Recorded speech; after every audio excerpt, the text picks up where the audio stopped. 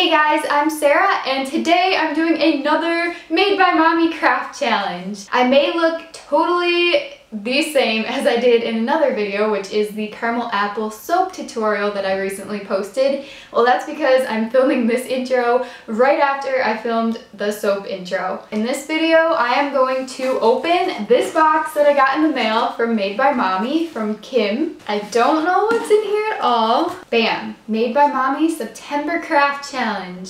If you guys didn't see the craft challenge from last month, I'll put that link to the video in the description box below. So in this box, there are some craft supplies and they are mystery supplies because I don't know what they are. So myself and a handful of other crafty channels here on YouTube have received the same items and we all have to make something with these.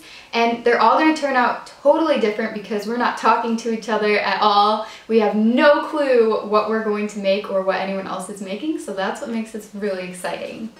Let's see what's in here. Tissue paper. I'm going to not throw this on the ground so my cat doesn't bite it and eat it, and I might be able to use it. Okay, so this is a box lid, a cardboard box lid for gift wrapping supplies. I have some of these actually up here in my storage. Spongy material. Duct tape. I see duct tape. You don't see it yet, but look at this. Blue and yellow duct tape. Finger paints. Oh my gosh. Flashback to the SoCraftastic finger painting tutorial. I wish I had that unicorn helmet on right now. A restickable book cover and shelf liner. Crayons and a glue stick and a marker, and is that a hair curler? Oh, there's two of them. Some coffee filters. I'm lucky I know what these are because I actually don't drink coffee. Don't kill me. Ooh, Ebu popsicle sticks. There must have been some left over from last month. Some really pretty blue plastic cups, and is this a sock? 2 socks? Bam. Oh, some glasses. Oh yeah. Oh my gosh, it's so weird seeing all these lines. How do people wear these everywhere? 32 sheets of construction paper. This is so hard to see. Okay, look at all the colors. More tissue paper and more tissue paper. And of course the box, which can also be used as a craft supply. So I'm gonna read this while I have these glasses on.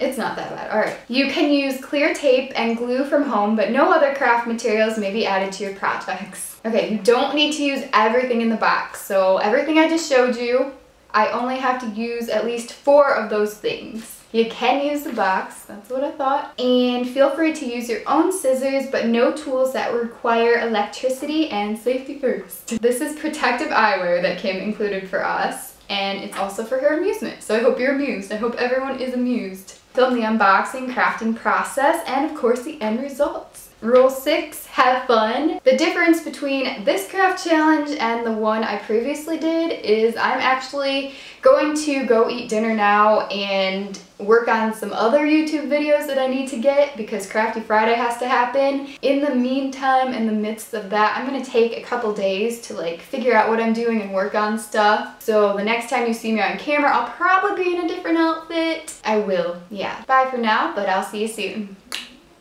I've been thinking about this for a couple days and I gathered my scissors and glue and clear tape that I'm allowed to use. What I have come up with, I think, is to do a table with a cake on it. I was playing around with this stuff and I took out the cups and put them under the box lid like this and it looked like a table. Then I put this duct tape roll on top and I took one of the finger paint containers out. So I think I'm going to cover the tabletop with brown construction paper and then cover one of the rolls with duct tape after I take the duct tape off so I can reuse it with this sock. This is the plan. Table with a cake. Go. First, I'm taking the box lid and I'm going to reinforce it with some duct tape. I'm doing that to all 4 corners. Now comes the super time-consuming part. I'm going to cover this box lid with brown construction paper. So you can see that I traced the paper with a brown crayon, and that's for the top of it, which I'm going to put on after I tape on all the sides, which I folded over, and I taped on the inside as well as on the outside with clear tape from my own collection, which was allowed. Then using Elmer's glue, I glued on the top piece. Then I worked on wrapping paper around all 4 of the cups to have table legs. And this is definitely not the best looking craftsmanship because I used the blue tape on it. I tried to hide it on the inside, but anyway, that's what it looks like with the legs. And I moved on to starting the cake. For the cake, I used the inside of the blue tape roll, so I put all of the blue tape onto the yellow roll so I wouldn't waste it. And I taped on a circle from the cardboard box that was given to me. And then I took the sock and I'm going to put the sock onto that cardboard piece, and I am going to cut some slits and then tie that and tuck them into the base of the tape. Here I'm making a rug, just kind of a place to set the table. So I wanted a darker blue piece of paper and I used finger paint to do this.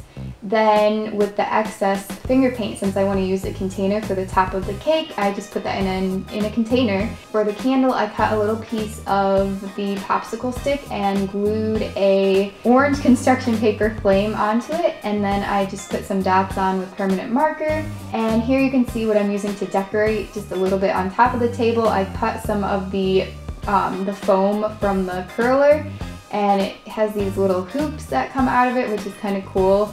And then I took the plastic baggie and I put some tissue paper inside and just twisted it to make little candy shapes or candies that are on the table.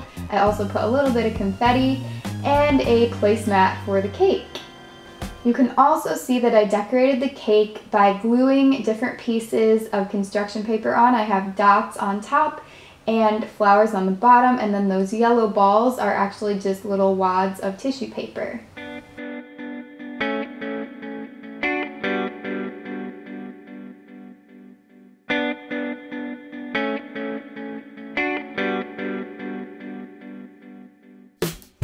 This here is my finished cake on a table, and I think it turned out pretty cute. Now for probably the most exciting part of this video, all of the other people who participated. So here are some of the thumbnail images from their videos, and I'm going to put a link to a playlist where you can watch all those videos in the description box of this video. Again, check out those videos, and thank you for letting me be a part of this challenge once again. Kim from MadeByMommy and her channel will be linked below as well. And tell them something that you like about what they made. You don't need to go around comparing other people's projects saying, well, I like this one better than this one, unless you can do it in a nice way. It wasn't actually a challenge where we're competing with each other. It's just one to kind of challenge ourselves into making something with a really limited amount of materials and ones that we didn't really have a lot of time to plan something from. I think the sock cake kind of reminds me of these squishy sponge cakes that I made a video for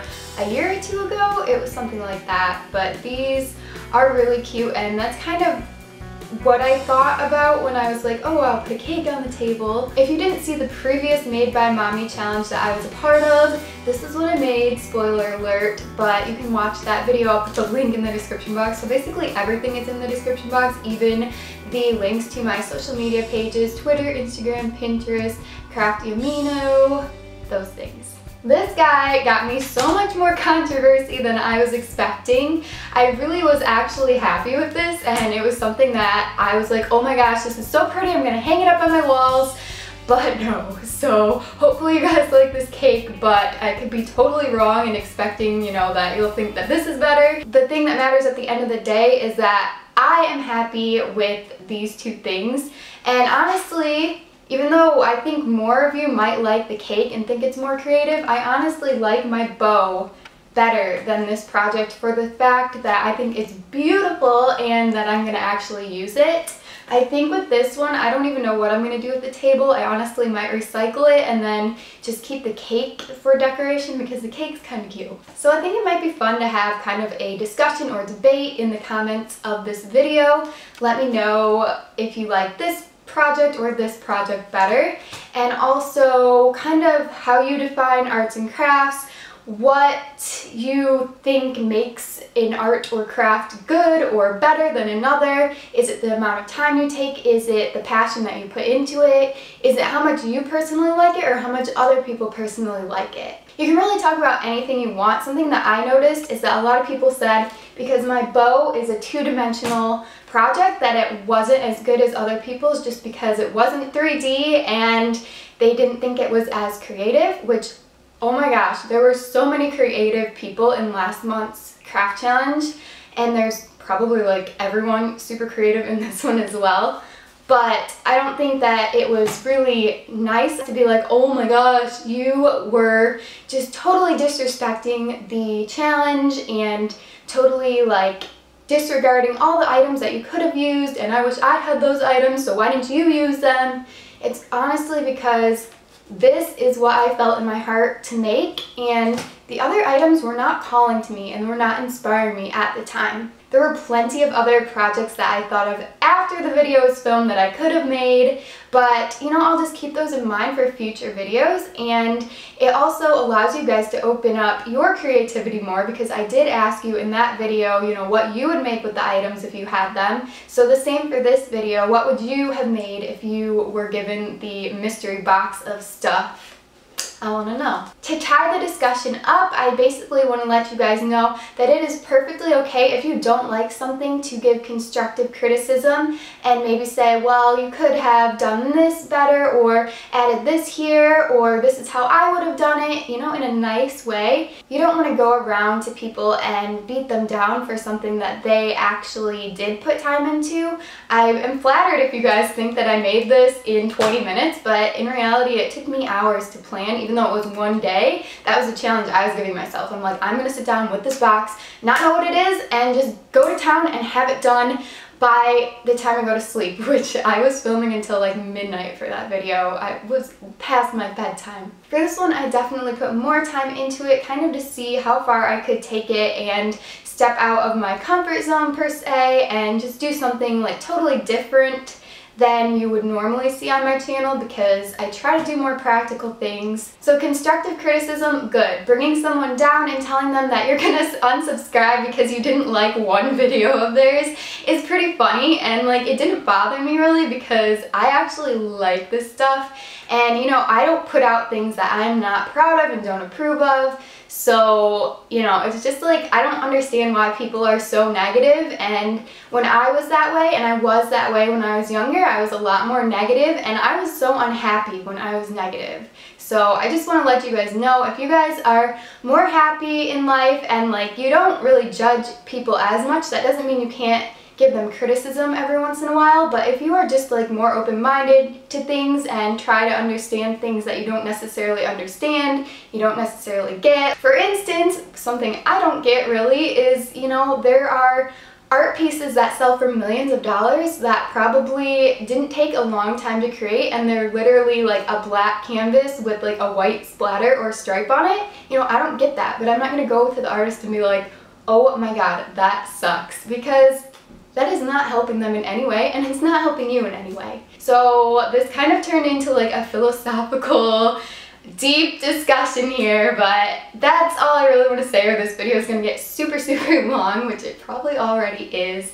I hope you guys have a great rest of the day. Smile, and I'll see you very soon. Bye.